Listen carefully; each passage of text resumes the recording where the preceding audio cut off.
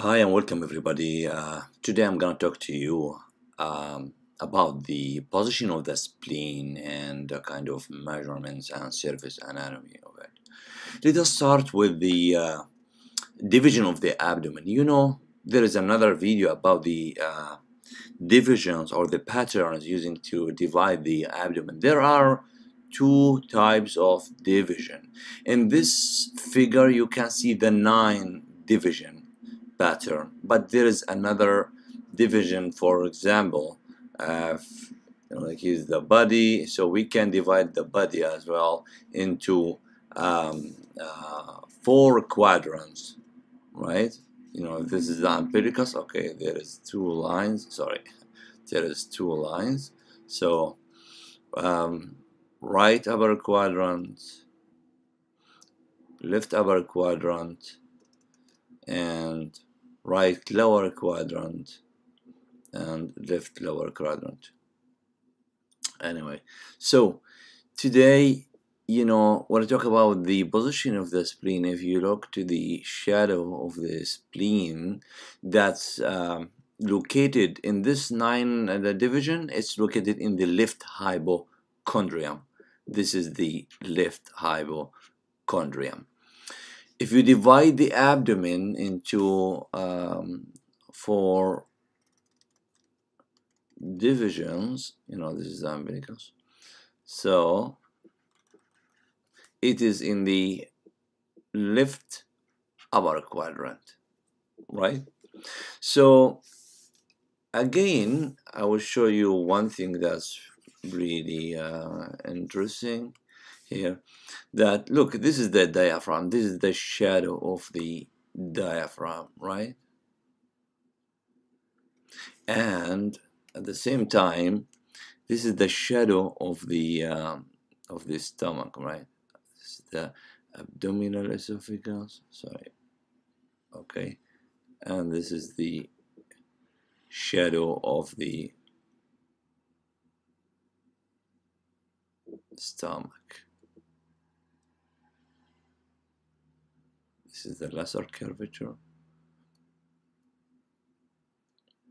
Okay, so if you look to the spleen that's drawn in the green, you will see that it's located behind the stomach, the fundus of the stomach, and between the, as I said, between the stomach and the diaphragm. Now let me show you the measurements. Like, there is an easy way to measure, to remember the measurements related to the spleen. Look for these odd numbers. I know there's number 10, so I will let you know about each number. So there is an easy way to remember. Okay, there's 1, 3, 5, 7, 9, 10, and 11. The first 3 numbers, 1, 3, 5, they indicate 1, it indicates to the thickness of the spleen, 3 to the width, and 5 to the length of it. So this is, for example, the spleen here, guys. So the thickness, we cannot see the thickness, right? But you imagine it's about 1 inch. You can ask, okay, 1 inch, that's in US and Canada, and I think in Europe they use inch. I think in the Middle East we use centimeters, right? So each inch is equal to 2.5 centimeter. So this is the 1 is the 1 inch is the thickness, and 3 inch is the width of it, of the spleen, and the 5 is, it indicates the length from the upper pool to the lower pool of the spleen. Okay, now this is 1, 3, and 5 inches. Now what about 7? This is still an odd number, so in sequence. So 7 indicates 7 ounces is around 200 grams. This is the weight of it. Now, most importantly, 9, 10, and 11, these numbers indicate for the number of reps that's located or related to the spleen. Let me just erase these things. And so if you look here, guys, there is a reps number 9 and reps number 10 and reps number 11. So the spleen covered by the reps normally, look, this is the costal margin and the inferior border of it. So normally spleen is not palpable, right? But in case there is an enlargement in the spleen, something called splenomegaly, you will feel the anterior border of it. You see these irregular knots, you can feel them. There is another, I don't know if this is a video or another one, there is something about splenomegaly. Anyway, so look to the long axis of the spleen.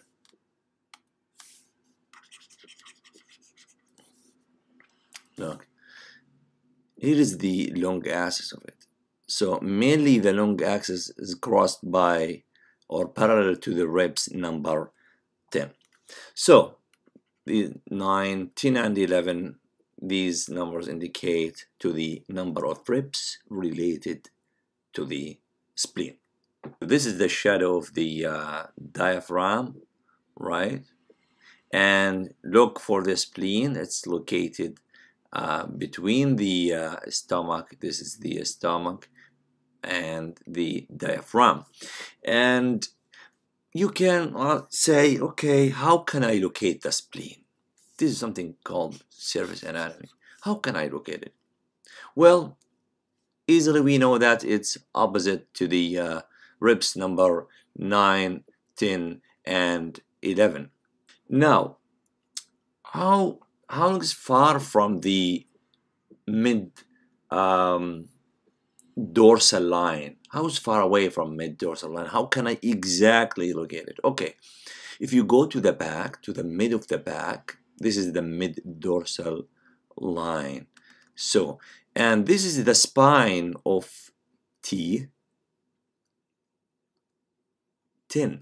That means this is the spine of the thoracic vertebra number 10. So you just go 4 centimeters from the spine laterally.